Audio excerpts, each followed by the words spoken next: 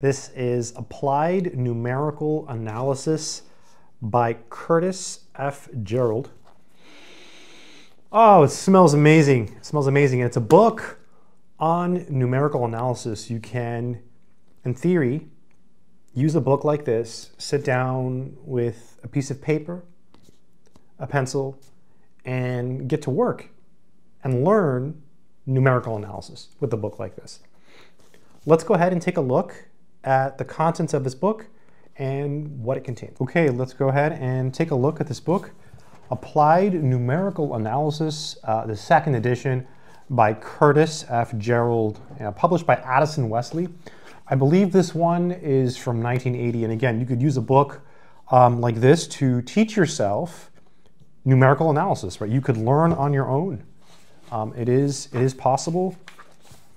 California Polytechnic State University, San Luis Obispo. And then here we have the copyright. You can see it is quite old, 1980. This is the second printing. And let's just take a brief look here and see what it says in the preface. The second edition of Applied Numerical Analysis continues the emphasis that the first edition placed on applications. Okay, it talks about the range of topics, much broader than in the most elementary text, has been retained. So the student is introduced to a wide selection of numerical procedures, and several newer methods have been added. So here it talks about the level. The level of the material is still directed to the sophomore and junior student in engineering, science, mathematics, and computer science. An informal tone, very nice. And here are the contents of this wonderful book. Solution of nonlinear equations. By the way, before I forget, I will leave a link in the description to this exact copy of the book or a link on Amazon if you want to check out this book there. Solving sets of equations. Interpolating polynomials, numerical differentiation and numerical integration. And then here we have the numerical solution of ordinary differential equations, boundary value problems and characteristic value problems. Oh, this is cool. Numerical solution of elliptic partial differential equations and partial differential equations, hyperbolic partial differential equations, curve fitting, and some other things. And then you have answers to some of the exercises in the back of the book. That's A19. Let's take a look at that so you see what that is, what that contains, what kind of, how many answers do they give you. So you can see here, there's just some, right? It's just some of the exercises, certainly not most, certainly less than the evens and the odds. I mean, that's, or the odds, right? 1, 2, 6, 12, 14. It really skips a lot of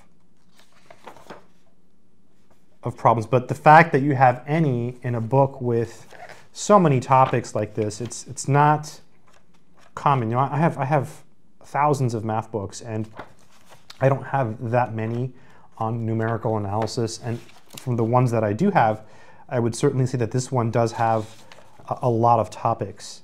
A program for the simple wave equation. Cool.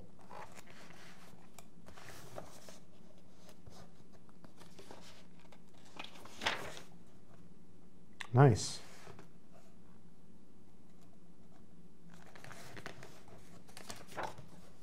Just got to give this a whiff. Sorry, it's just calling me. Ah, incredible. Smells amazing. So yeah, it's a book you could use to learn numerical analysis. Here's an example. Let's take a look at this here. This is interesting. It says here, method of linear interpolation. Okay, it's pretty cool. So you have a function that's linear over this interval where these are opposite signs. Okay, so you have a graph here. The method of false position, it says here. And by the Latinized version, regula falsi. It is also a very old method. Yeah.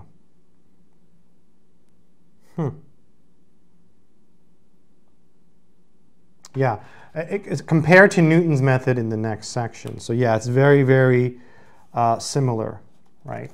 So Newton's method is one that you learn in a Calculus 1 course. If you take Calculus 1, you'll study some numerical analysis. You'll do some things like Newton's method, and in calculus you might do Simpson's rule or the trapezoid rule.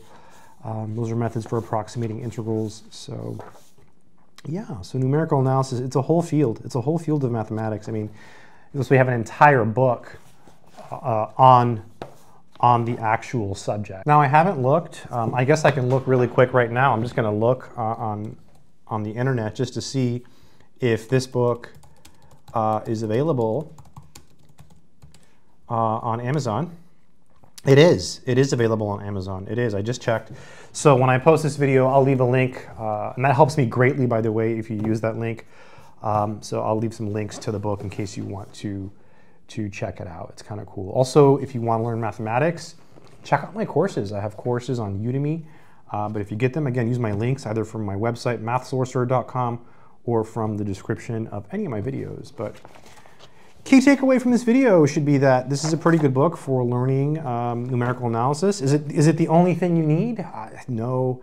Honestly, when you're trying to learn something really, really hard, you just need as many resources as possible and as many books as possible, right? Surround yourself with books, surround yourself with knowledge, and start absorbing it, right? And absorb what you can from each book. There's probably a ton of things in this book that you'll read and you won't understand them, and you'll read them again and you won't understand them, and that's just the way it is, right, with higher level math. A lot of people will say like, oh, you only need one book for analysis, or oh, you only need one book for abstract algebra. I mean, that's good. It's great if you can do that, and certainly you do have to spend a lot of time on those subjects. So no matter what book you use, you're going to have to put in the time. But I do think that having multiple books is better than just one, because you can read multiple explanations. And yeah, what's this here? Oh, this is cool. This is cubic spline, applications of cubic spline functions. That's the section. But yeah. Yeah, all the approximation methods, I thought it was something else. All the approximation methods, they all look very similar because a lot of them are, right? A lot of them are. So once you learn a couple approximation methods and you kind of get the hang of it, I thought that was something else. And I was like, whoa, what is that? But it wasn't. I was thinking of a method for, another method for approximating the solution to a differential equation. But yeah. Numerical analysis, pretty cool stuff. Good book, good way to learn it. And I hope it's been helpful. Until next time, keep doing mathematics.